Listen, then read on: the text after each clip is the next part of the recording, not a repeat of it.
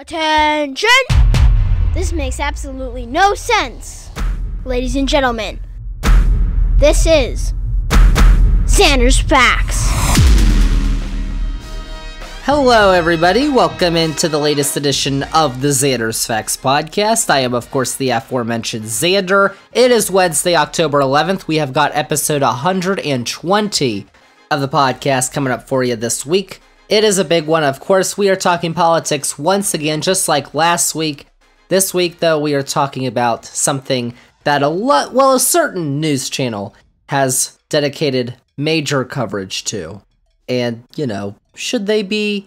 That's a question. But we are talking about Hunter Biden this week, y'all, because I feel like, I'm going to explain this in a minute, but I feel like there's a lot of angst on both sides. On one side, you've got people who want to constantly berate, talk about it, sometimes, a lot of times, with falsehoods, and talk about how it affects other people. And then on the other side, you kind of have people who want to sweep it under the rug. But we're not doing that this week, and we're not talking about falsehoods this week, because we don't have any of those on the Zander's Facts podcast. We only have facts.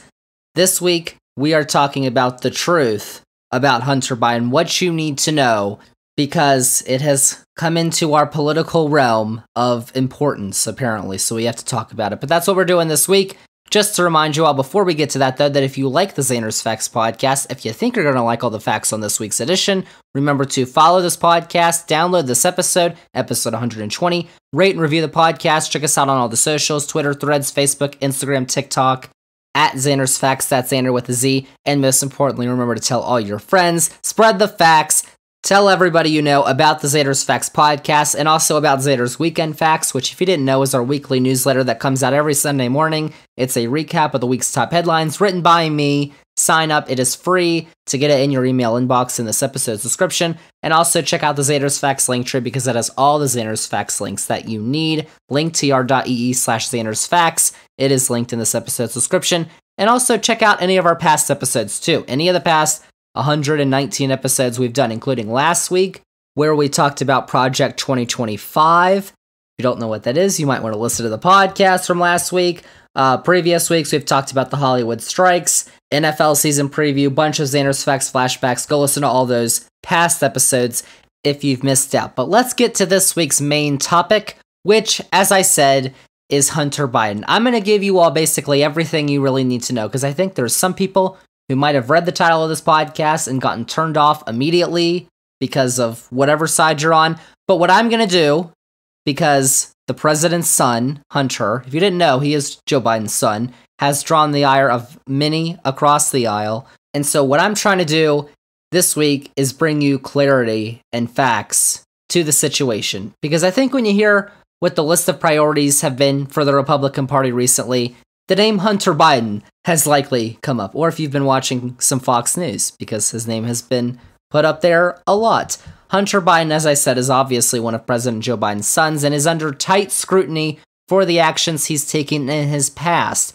But considering those in the Fox News realm kind of like to sometimes muddy the waters between, truth and lies, I thought I'd get down to what exactly has been going on. And I'll acknowledge, there are also some supporters of the Bidens on the other side of the aisle who would probably rather sweep this stuff under the rug. But I thought this quote from the New York Times back in August explained it pretty well. Quote, "If you're a Republican, there's a good chance that you believe Democrats and the mainstream media are deliberately minimizing a scandal that calls into question President Biden's honesty and threatens his presidency. And if you're a Democrat, you likely believe that this so-called scandal is a transparent attempt to distract from Donald Trump's far worse behavior. You may see the Hunter Biden obsession as the latest in a line of conservative conspiracy theories, joining Barack Obama's birthplace, John Kerry's Vietnam War record, and the suicide of Vince Foster," unquote. I had to look that last one up. Of course, normally, we wouldn't care about all this if it was just a regular American citizen, but yes, it is the son of the President of the United States, so it does get out there. So I'm going to do a little quick podcast this week as we roll through Hunter Biden's past, why he's currently being investigated by the Department of Justice and by Republicans in the House of Representatives, and whether it's all worth impeaching the president over, because that's a topic that we also have to discuss when we're talking about Hunter Biden. And then we'll probably never talk about Hunter Biden on the podcast again because, you know, he's not the one who's running for office. So let's get into it this week. I've got all the facts for y'all. Starting out by basically just going through a timeline of Hunter Biden's life, his past actions, starting all the way back in 1970. Let's do it. Because that's when Hunter was born. But the Biden family, not just Hunter, have really had a tumultuous life. And when you talk about the actions, so we're going to talk about it in a second, but, you know, the things that Hunter Biden's done, some of them, you can kind of go and look back in his past and say, oh, well, that, you know, kind of makes sense.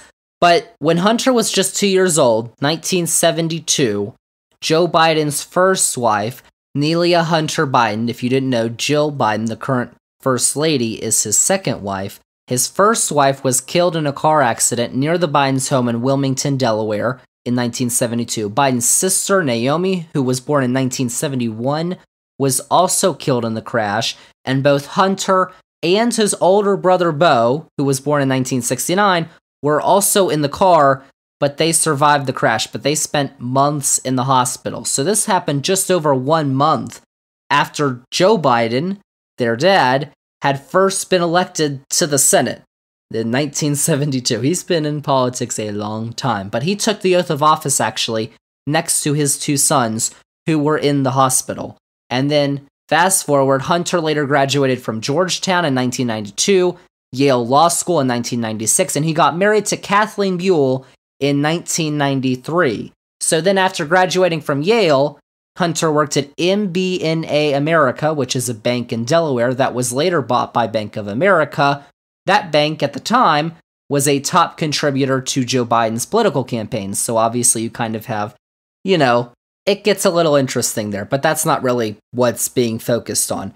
But starting in 2001, Hunter was a partner at a law and lobbying firm, Oldacre, Biden, and Belair, but he dropped all of his lobbying clients in 2008, while his father was obviously Barack Obama's vice presidential nominee. Now, Joe Biden actually ran for president himself in 2008, but he kind of dropped out early in the process because he wasn't really a top candidate. But then he got selected by Obama to be his vice presidential nominee. And so back in 2019, The New Yorker reported that Hunter and Joe didn't talk about Hunter's lobbying clients, even as Politico magazine noted that Hunter did lay in, quote, clients with interests that overlapped with his father's committee assignments and legislative priorities, unquote. So those lobbying activities, they were in addition to, in 2006, Hunter and his uncle James, President Biden's brother, bought hedge fund group Paradigm Global Advisors,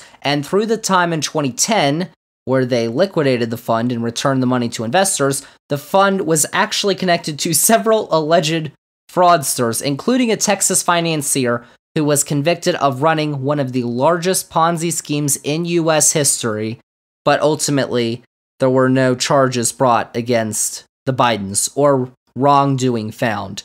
And then Hunter was also, I didn't know this, he was appointed to a 5-year term on the Amtrak board of directors by then-President George W. Bush in 2006, and he resigned in 2009 after his father became vice president.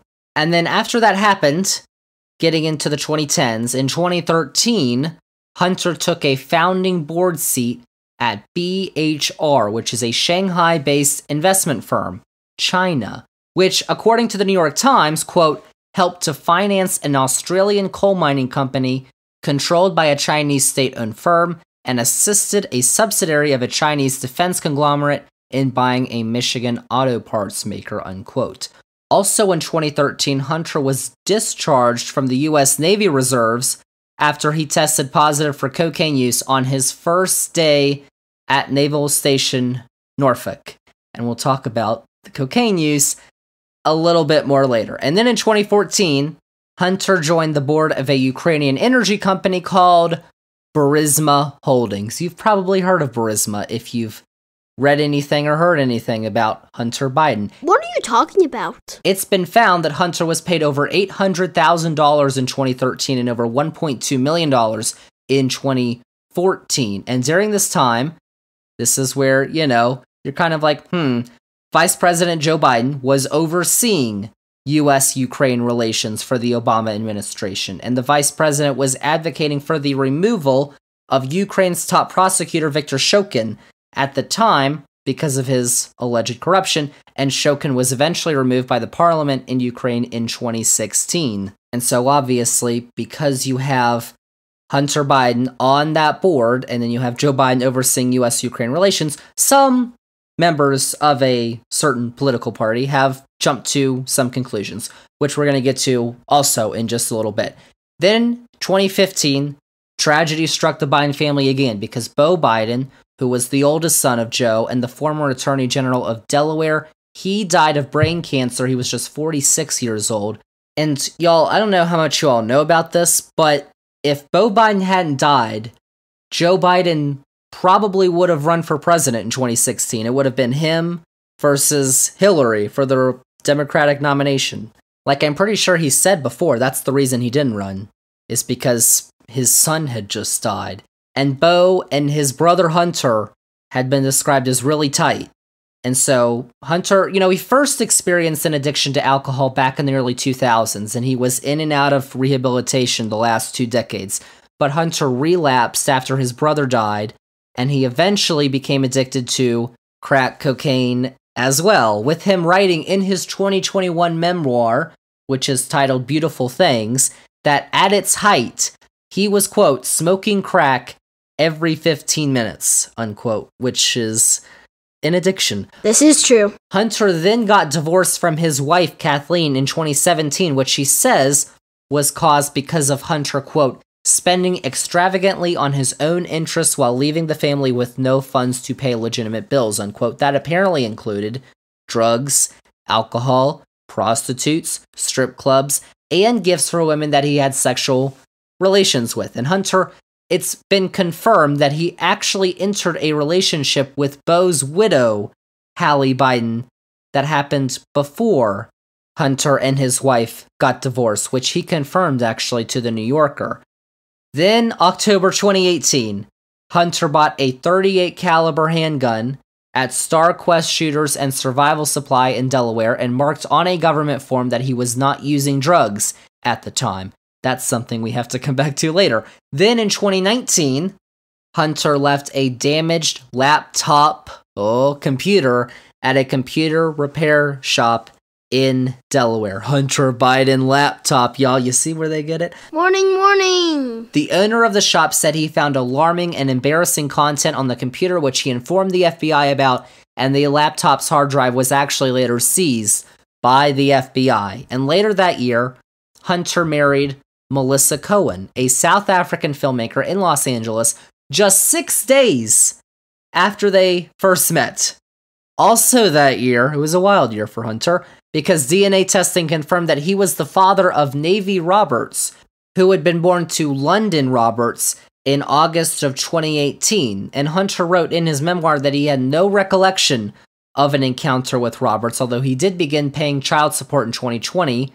I believe that they kind of contested that then for a couple years, and then earlier this year, those payments began going through. And so then in October of 2019, Hunter stepped down from the board of BRH, that Chinese investment firm, as his father's presidential campaign was ramping up. Joe Biden actually said he claimed in the final days of the 2020 election that his son had never made any money from China, which was not true. Joe Biden lied, y'all. He then claimed, though, that then President Donald Trump was the only guy who made money from China. He isn't the only guy, but he has made money from China. The Trumps actually received $5 million from CEFC, which is a Chinese oil and gas company with links to the Chinese Communist Party, as part of a bribery scheme that took place in Trump World Tower. CEFC actually bought a $5 million apartment on the 78th floor of that building. The company also paid $4.8 million to entities controlled by Hunter and his uncle James in 2017 and 2018. And Hunter also partnered with a Chinese oil tycoon in 2017 on a natural gas project in Louisiana. That fell apart because the tycoon was detained on corruption charges in China and then disappeared. Whoops. So there you go. And then in December of 2020, this all comes full circle. Hunter disclosed that he was under investigation by the Department of Justice, an investigation that began in 2018. So that's kind of like the timeline of what's been going on in Hunter's life. Hunter is now sober. He had an intervention in 2019 with his family. He hasn't been entangled in any foreign business deals recently, and he's frequently been seen at the White House since Joe Biden got inaugurated. So, this brings me to the question of, why is Hunter Biden being investigated? You might be able to tell based on, the past that I read. And listen, y'all, Hunter Biden has been through a lot of stuff. Like, the foreign business dealings are, there's really no excuse for that. But the alcohol addiction and the drug addictions, which he has said are directly related to the family traumas he's had in his life. At 2 years old, his mom and his sister died in the same car that he was in. His brother, who he was really close to, died in 2015. That stuff doesn't just happen on accident. I'm not saying it's good or anything. I'm just saying, that's trauma right there. And that's how trauma is dealt with poorly. So back to my question, why is Hunter Biden being investigated? Well, we've got the two separate investigations. We've got the Department of Justice investigation, and then we've got what the House Republicans are doing, which we'll talk about in a second. But first, with the Department of Justice investigation, the U.S. attorney in Delaware was examining potential criminal tax violations and money laundering laws committed by Hunter Biden. If we fast forward to June of this year, Biden agreed to a plea deal with the Justice Department that would see him plead guilty to 2 misdemeanor tax charges, which are failing to pay his 2017 and 2018 taxes on time, and enter a pre-trial diversion agreement related to a separate gun charge, because prosecutors believe that Biden, on that government form in 2018, when he said he wasn't using drugs when he bought that handgun, prosecutors believe that Biden lied, that he was on drugs, and the deal would require Biden to remain drug-free for 24 months and agree to never own a firearm again. And DOJ also confirmed that Biden owed over $100,000 in each of the 2 years in taxes that he didn't file. And so, just for context, the U.S. attorney in Delaware is David C. Weiss, who was initially appointed in 2018 by, yes, then President Donald Trump, and was retained by President Biden. He is a member of the Republican Party. Biden obviously retained him because he was investigating his son and didn't want to meddle into it, despite what some people would have you think. However, Republicans did publicly push back against the plea deal, accusing President Biden of orchestrating a lenient penalty. So, okay, President Biden did keep on this Trump-appointed attorney in Delaware who's investigating his son, but he did orchestrate a lenient penalty for him. That was the method of thinking there. Then, I get to say, not the current House Speaker, but then House Speaker Kevin McCarthy said the agreement, quote, continues to show the two-tier system in America, unquote. He continued, quote, if you are the president's leading political opponent, DOJ tries to literally put you in jail and give you prison time. If you are the president's son, you get a sweetheart deal, unquote. Of course, you all can go back to the several podcasts that we've done over the last several months, breaking down the 4 indictments of Trump, and you can understand why he has been charged, not just by DOJ, but by state-level prosecutors too. Because, as the New York Times noted at the time, quote, Mr. Trump is accused of willfully retaining national defense secrets in violation of the Espionage Act, making false statements, and engaging in a conspiracy to obstruct justice, far more serious crimes than the ones for which the younger Mr. Biden was scrutinized, unquote.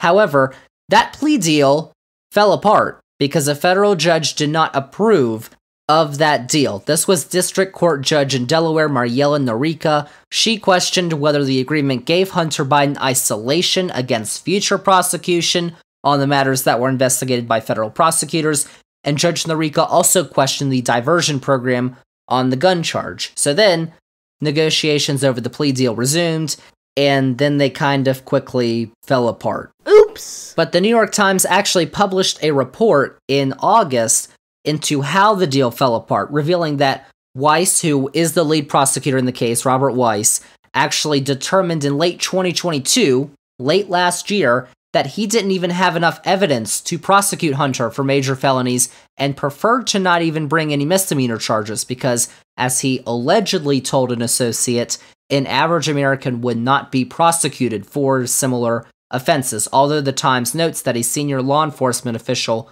forcefully denied that account. But as House Republicans were also investigating Hunter Biden, which they had done ever since they had started their majority in January of 2023, they found that a veteran IRS investigator was willing to testify. That investigator, Gary Shapley, claimed that he felt stymied when trying to pursue an investigation into Hunter Biden by having a search warrant on Joe Biden's guest house denied and a search warrant on Hunter Biden's storage unit derailed. And Shapley also took his allegations to the Department of Justice's watchdog in February of this year. He also claimed that Weiss had told him that federal prosecutors in D.C. and California had refused to bring tax charges against Hunter, and that Weiss had considered asking Attorney General Merrick Garland to appoint him as a special counsel in the case late last year, the latter of which Weiss and Garland have both publicly denied. And on May 15th of this year, it was reported that the investigative team that was working on the Hunter Biden case had been removed, and lawyers for a second tax investigator sent a letter to the IRS commissioner, which had claimed that the team of investigators have been removed after expressing concerns about political interference from the Justice Department. Now, as two IRS agents, including Shapley, testified before Congress, Weiss apparently changed his tune because now he was demanding that Biden do plead guilty to the 2 misdemeanor counts of failing to pay his taxes, which actually Biden's attorney thought crossed the line, and then Biden actually himself ultimately agreed to after speaking with his attorney. But ultimately, the deal fell apart, partially because the Justice Department actually described the case into Biden in court as ongoing because of possible additional charges under the Foreign Agents Restriction Act. That requires that anyone who acts on behalf of a foreign government, like in this case China or Ukraine, register with DOJ and file regular reports on their activities for those governments. And Biden changed his plea on the misdemeanor charges from guilty to not guilty after the plea deal fell apart. These are facts. So after the plea deal fell apart, that led Weiss to being named as a special counsel in the case by the Attorney General after he requested the appointment. And then on September 6th, DOJ did claim, the Department of Justice, that Weiss would ask a grand jury to return an indictment on Biden on a gun charge by the end of the month. And Biden was then indicted in Delaware on 3 federal gun charges, 2 for making false statements on a firearm application form, and 1 for prohibited possession of a firearm on September 13th, and pled not guilty to the charges on October 3rd, so just over a week ago. And then next year, Hunter is expected to be put on trial. So that's the investigation from the Department of Justice. Meanwhile, as I said, House Republicans were conducting their own investigation into Hunter Biden's business dealings, and as they were conducting that investigation, a former business partner of Hunter's, Devon Archer, told the House Oversight Committee during closed-door testimony back in July that Joe Biden had, the current president, Joe Biden, had met and spoken to some of Hunter's international business associates, including while he was vice president. However, Democrats on the committee noted that Archer claimed the now president was not a party to any business deals, and that while Hunter had tried to sell the illusion that he was providing access to his father, he actually was not. But that did lead Republicans to claim that Joe Biden had lied when he claimed that he had no involvement in his son's business deals, with some saying it was grounds for impeachment. First off, though, if he wasn't involved in the business deals, you're kind of stretching it when saying he had involvement, and is that even grounds for impeachment? But Democrats, however, claimed that Archer had said the conversations with Joe Biden were short and casual, topics discussed basically such as the weather, and the interactions were basically little more than just stopping by a dinner or a hotel for a handshake or exchanging pleasantries over the phone. Now, throughout the process, Republicans have accused both President Biden and Hunter of accepting millions of dollars in bribes, which Archer testified that he had no knowledge of. Republicans still do not have evidence for that claim and have admonished the director of the FBI, Christopher Wray, who, just a reminder, was appointed by Donald Trump. They've admonished him for not allowing a document containing an unverified allegation of bribery against President Biden while he was vice president to be seen by members of the House Oversight Committee, other than the chairman of the committee, James Comer, the Republican from Kentucky who's actually overseeing the impeachment ordeal, and the ranking member of the committee, Democrat from Maryland, Jamie Raskin. Now, the Trump Justice Department actually investigated that allegation in 2020 because Rudy Giuliani, who was then President Trump's personal attorney, began circulating materials about Hunter, including what he said were documents about Hunter's damaged laptop. However, the New York Times quoted one person who was familiar with the material, saying some of it was junk that was plainly not credible, and DOJ could not substantiate the claims when they were investigated under former Attorney General William Barr, another Trump appointee. It's a fact. And as the New York Times said back in June, quote, "The surfacing of the unsubstantiated allegation against Mr. Biden is the latest bid by Republicans to undermine the credibility of the FBI, which they have sought to vilify after the Bureau and the Justice Department began investigations into President Donald J. Trump's role in trying to overturn the 2020 election and his handling of classified documents after leaving the White House. Republicans have relied on former FBI agents, some of whom have embraced January 6th conspiracy theories and have even accepted money from a Trump ally to provide information against the Bureau," unquote. However, no evidence, but Republicans went ahead with opening an impeachment inquiry into President Biden on September 12th, okayed by, yes, the then Speaker of the House, Kevin McCarthy, despite the fact that no evidence has been brought forth that the president received money as part of Hunter's business dealings or that he altered policy to benefit Hunter's clients. House Republicans even claimed that a man named Gal Loof, who was a dual U.S.-Israeli citizen, would be a truth teller who would expose the Bidens. However, what was supposed to be, I guess, their star witness, unfortunately for Republicans, he was indicted by a grand jury last month for acting as an unregistered agent of the Chinese government and for helping Iran evade sanctions. You hate to see it. But Republicans went ahead with the first hearing of the inquiry on September 28th, which didn't go that well for them. Here's a clip from the hearing of one of the witnesses Republicans brought, Fox News contributor and George Washington University law professor Jonathan Turley, saying right at the beginning of the hearing that there was no evidence for this inquiry. In fact, I do not believe that the current evidence would support articles of impeachment.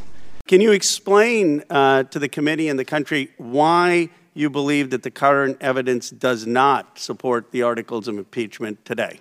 Well, at the moment, these are allegations, and there is some credible evidence there that is the basis of the allegation.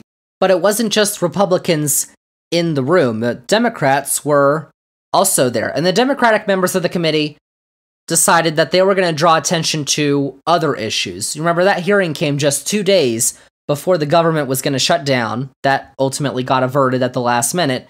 Many Democratic members of the committee actually showed a countdown clock till the shutdown on computer screens next to them when it was their turn talking and they were on camera.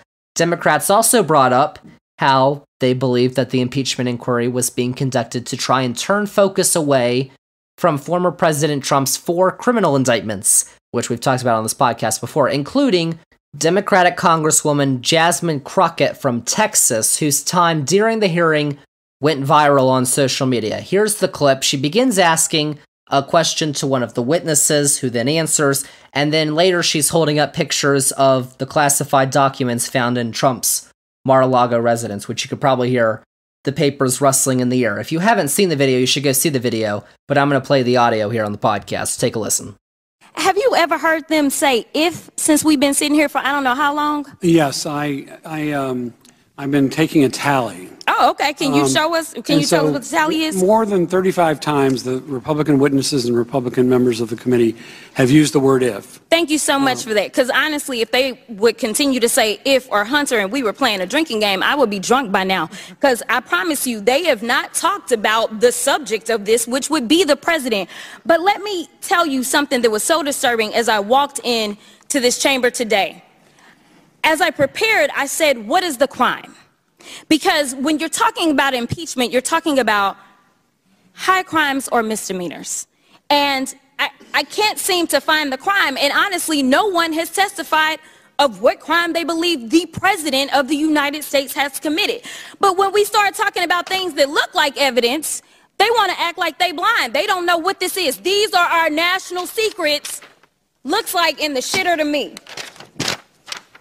This looks like more evidence of our national secrets, say on a stage at Mar-a-Lago.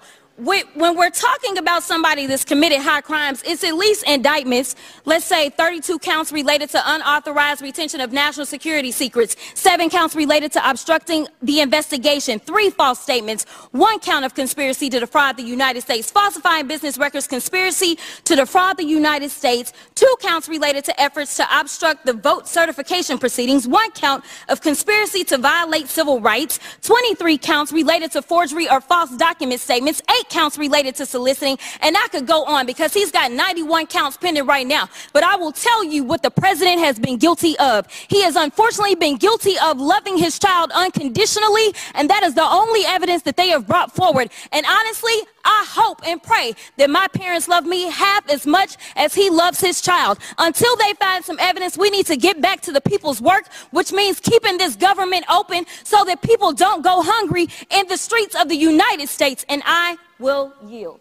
The fact is, y'all, there is no evidence that has been brought up against the president of the United States that would warrant an impeachment inquiry. Now, Republicans say that they are doing the impeachment inquiry to get evidence. Of course, we'll see about that. But, you know, Donald Trump's first impeachment, remember he was impeached twice, the first impeachment in 2019 was related to Republicans trying to find evidence on the Bidens because Trump had withheld military aid to Ukraine and an invitation to the White House for Ukrainian President Volodymyr Zelensky because Trump wanted an investigation into Joe Biden by Ukraine, an Ukrainian investigation into Joe Biden, who was then, and is now, I guess, Trump's political opponent. So you kind of have to ask, like, is this impeachment inquiry in retaliation for that impeachment of their beloved Donnie Boy? Because that impeachment had evidence. Trump even said that he withheld aid. That's against the law. But this one, so far, does not. Now, the impeachment inquiry is going to continue to roll on, just, you know, not right now, because there's no Speaker of the House, and the House can't do anything until a Speaker is approved by the majority of the chamber. And y'all, just sidetrack for a moment. It does, I mean, the Republicans look disorganized because you've got 2 candidates running right now. Jim Jordan, who is kind of just, he puts off a nervous, chaotic energy, and he's also been accused of looking the other way when informed of sexual abuse cases when he was a wrestling coach at Ohio State. And then you've also got Steve Scalise, who is running, who has referred to himself as David Duke without the baggage. David Duke, you know, is the former Grand Wizard of the Ku Klux Klan. Seriously? And then apparently Kevin McCarthy has said, well, if they want to nominate me again, then go ahead. And then, you know, so now you've got multiple people vying for the job, and apparently some Republicans aren't going to vote for one of the candidates. They only want one of them. They don't want the other. So then they're going to, you know, it's a mess. And then George Santos, one of the Republican members of the House, was then charged earlier on Tuesday with conspiracy and wire fraud. So he is under his own criminal issues as well. So that's, you know, all that. So until they figure out a speaker, what's it going to be? Or, you know, I think it actually might be a real possibility that there are just some moderate Republicans who enter this power-sharing agreement with Democrats and say, we'll take a moderate Democrat or a very moderate Republican, the one or two of those that are left in the House, or even Hakeem Jeffries as Speaker in exchange for this power-sharing agreement, if it gets to be too much, and they actually can't do anything. Because remember, the 45-day continuing resolution that passed the House to fund the government, the House needs to have a Speaker so that in November, when funding for the government runs out again, they can pass funding for the government so it doesn't get shut down. If it got shut down right now, whose fault would it be? It wouldn't be Joe Biden's. It wouldn't be Senate Democrats. It wouldn't be Senate Republicans. It wouldn't be House Democrats. It would be the majority party in the House,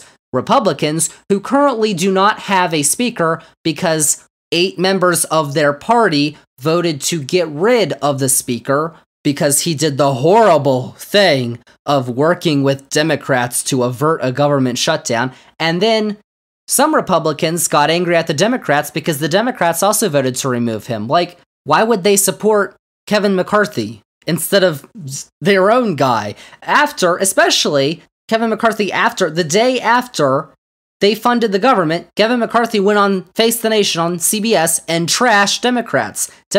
Some moderate Democrats have actually said they were thinking about voting for McCarthy, but then he said those things, and so, you realize Kevin McCarthy, maybe he wasn't a skilled politician.